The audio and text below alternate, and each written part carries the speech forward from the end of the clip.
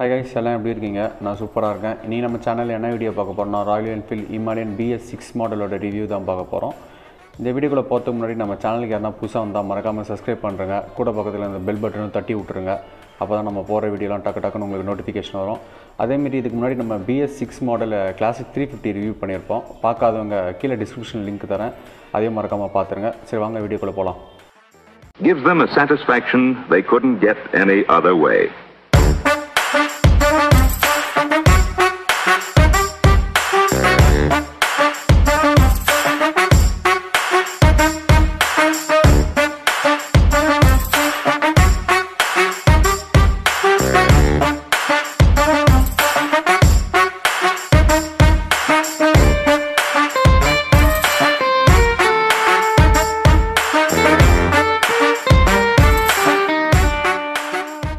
Guys, first இந்த பைக்கோட colour பற்றி நம்ம பார்த்துடலாம்.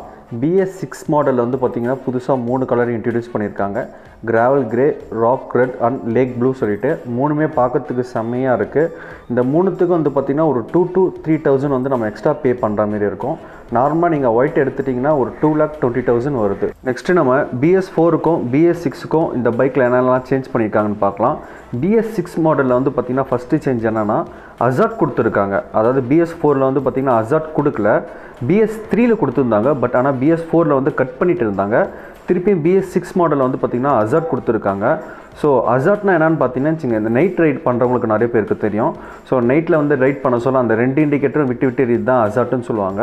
ஸோ அது வந்து பார்த்திங்கன்னா நைட் ரைட் பண்ணுறவங்களுக்கு ரொம்ப ஒரு சேஃப்டியான விஷயம். அது வந்து இந்த பைக்கில் கொடுத்துருக்காங்க. ரெண்டாவது விஷயம், இந்த பைக்கில் என்ன புதுசாக கொடுத்துருக்காங்கன்னா real வீலோட ABS on and half control கொடுத்துருக்காங்க.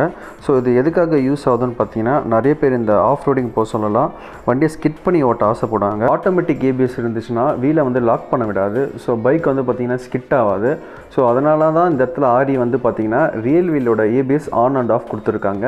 ஸோ உங்களுக்கு எப்போ ஏபிஎஸ் தேவைப்படாதோ அப்போ வந்து ரியல் வீலோட ஏபிஎஸ் ஆஃப் பண்ணிட்டீங்கன்னா பைக்கை வந்து நல்லா ஸ்கிட் பண்ணி ஓட்டலாம். ஸோ அது வந்து புதுசாக அதில் கொடுத்துருக்காங்க.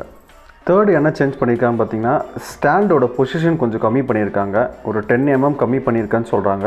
இதுக்கு முன்னாடி bs4 மாடலில் வந்து பார்த்திங்கன்னா வண்டி ஸ்ட்ரைட்டன்ன்ற மாதிரி நிறைய பேருக்கு ஃபீல் ஆச்சு. ஸோ அதனால் இந்த வாட்டி 10 mm வந்து பார்த்திங்கன்னா ஸ்டாண்டை கம்மி பண்ணியிருக்காங்க. ஸோ அதனால் பைக் நல்லா ஸ்டடியாக நிற்கும். ஃபோர்த்து விஷயம் என்ன ஆட் பண்ணியிருக்காங்கன்னா இந்த பைக்கில் கேத்தலிக் கன்வெர்ட்டர் ஆட் பண்ணியிருக்காங்க. ஸோ bs6ல் வந்து பார்த்திங்கன்னா எமிஷன் ரொம்ப கம்மியாகவே இருக்கும். அதாவது என்வரான்மெண்ட் ஃப்ரெண்ட்லியாக இருக்கும். அதனால் கேத்தலிக் கன்வெர்ட்டர் அதில் கொடுத்துருக்காங்க. ஃபிஃப்த் விஷயம் என்ன சேஞ்ச் பண்ணியிருக்காங்கன்னா இந்த பைக்கோட பவர் கொஞ்சம் கம்மியாக இருக்குது. 0.2 PSI கம்மி பண்ணியிருக்காங்க. அதேமாரி எக்ஸாஸ்ட் நோட்டும் கொஞ்சம் கம்மியாக இருக்குது. இந்த 5 விஷயம் தான் வந்து பார்த்திங்கன்னா bs4க்கும் bs6க்கும் டிஃப்ரென்ஸு. மிச்சபடி டிசைன் வைஸ் எல்லாமே வந்து பார்த்திங்கன்னா bs4 மாடல் தான் கொடுத்துருக்காங்க. இந்த பைக்கோட ஸ்பெசிஃபிகேஷன் பார்க்கலாம். இப்போது இந்த பைக்கோட சிசி வந்து பார்த்திங்கன்னா 4 லெவல் கொடுத்துருக்காங்க. மேக்ஸிமம் பவர் 24.5 bhp கொடுத்துருக்காங்க. மேக்ஸிமம் டார்க் வந்து பார்த்திங்கன்னா 32 Nm கொடுத்துருக்காங்க. போர் சைஸ் வந்து 78 Nm கொடுத்துருக்காங்க. ஸ்ட்ரோக் 86 mm கொடுத்துருக்காங்க. ஃபியூல் டெலிவரி வந்து பார்த்திங்கன்னா ஃபியூல் இன்ஜெக்ஷன் தான் யூஸ் பண்ணியிருக்காங்க. கூலன் டைப் வந்து பார்த்திங்கன்னா இங்கே ஏர் கூலன் தான் யூஸ் பண்ணியிருக்காங்க. பட் ஆனால் ஹிமாலயன் வந்து பார்த்திங்கன்னா ஒரு ஆஃப் ரோடிங் பைக்கு ரொம்பவே ஹீட் ஆகும். இங்கே லிக்விட் கூலன் கொடுத்துருந்தா ரொம்ப சூப்பராக இருந்திருக்கும். நெக்ஸ்ட் வருஷமாச்சு இதை அப்டேட் பண்ணுவாங்கன்னு நான் நினைக்கிறேன். பைக்கோட பிரேக்கிங் பற்றி பார்க்கலாம். ஃப்ரண்ட் அண்ட் ரியர் ரெண்டுமே டிஸ்க் தான் யூஸ் பண்ணியிருக்காங்க. ஃப்ரண்ட் டிஸ்க் சைஸ் வந்து பார்த்திங்கன்னா 300 mm கொடுத்துருக்காங்க.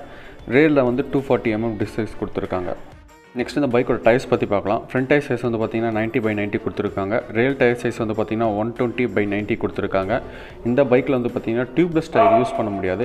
ஏன்னு பார்த்தீங்கன்னா இந்த பைக்கில் வந்து ஸ்போக்ஸ் வீல் கொடுத்துருக்காங்க. அதனால் டியூப் டயர் மட்டும் தான் யூஸ் பண்ண முடியும். இப்போ சப்போஸ் அலாய் வீல் இருந்துச்சுன்னா வந்து பார்த்திங்கன்னா டியூப்லெஸ் யூஸ் பண்ணலாம். இங்கே ஸ்போக்ஸ் வந்து கொடுத்ததால டியூப் டயர் மட்டும் தான் யூஸ் பண்ண முடியும். Mostly of roading பைக்கெலாம் spokes tyre தான் கொடுப்பாங்க. ஏன்னா டக்குன்னு ரிம் எதனா டேமேஜ் ஆச்சுன்னா கூட நம்ம வந்து ஸ்போக்ஸ் மட்டும் மாற்றினா போதும். நெக்ஸ்ட் இந்த பைக்கோட சஸ்பென்ஷன் பற்றி பார்க்கலாம். ஃப்ரண்ட்டில் வந்து டெலஸ்கோபிக் சஸ்பென்ஷன் யூஸ் பண்ணியிருக்காங்க. ரெயிலில் வந்து பார்த்திங்கன்னா மோனோஷாக் சஸ்பென்ஷன் யூஸ் பண்ணியிருக்காங்க. ஆஃப் ரோடிங்க்கு ஏற்றான சஸ்பென்ஷன் தான் அதில் கொடுத்துருக்காங்க. நெக்ஸ்ட் இந்த பைக்கோட கன்சோல் பற்றி பார்க்கலாம். கன்சோல் வந்து பார்த்திங்கன்னா அனலாக் ப்ளஸ் டிஜிட்டல் தான் வந்து டிசைன் பண்ணியிருக்காங்க. இங்கே ஸ்பீடோமீட்டர் வந்து அனலாகில் தான் கொடுத்துருக்காங்க. டிஜிட்டல் வந்து பார்த்திங்கன்னா ஓடோமீட்டர் கொடுத்துருக்காங்க. ஃபியூல் கேஜ் கொடுத்துருக்காங்க. ட்ரிப் மீட்டர் கொடுத்துருக்காங்க. நெக்ஸ்ட் இந்த பைக்கோட லைட்டிங்ஸ் பற்றி பார்க்கலாம். இந்த பைக்கோட ஹெட்லைட் வந்து பார்த்திங்கன்னா ஹாலஜன் பல்ப் யூஸ் பண்ணியிருக்காங்க.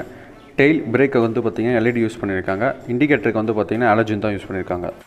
ஓவராலாக பைக் எப்படி இருக்குன்னு கேட்டிங்கன்னா வேறு லெவலில் இருக்குது. கம்ஃபர்ட்டாக இருந்தாலும் சரி, சீட் பொசிஷன் இருந்தாலும் சரி, இந்த ப்ரைஸ் செக்மெண்ட்டு இந்த பைக் அடிக்கிறதுக்கு ஆளே இல்லை.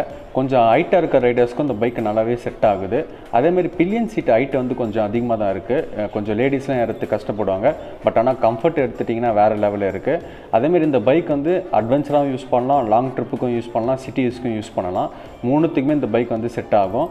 இந்த பைக்கோட ரேட் வந்து பார்த்திங்கன்னா 2,20,000 சொல்கிறாங்க.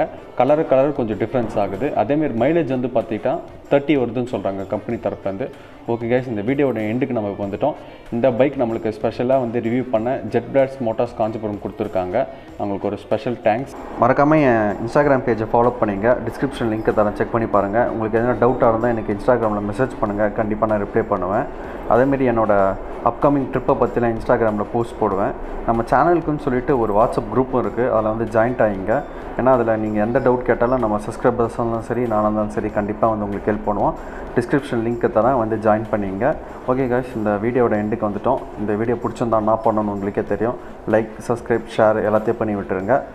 ஓகே, இந்த வீடியோத்தோடு நான் எண்ட் பண்ணிக்கிறேன். வண்டியை பத்திரமா ஓட்டுங்க, ஹெல்மெட் போட்டு ஓட்டுங்க.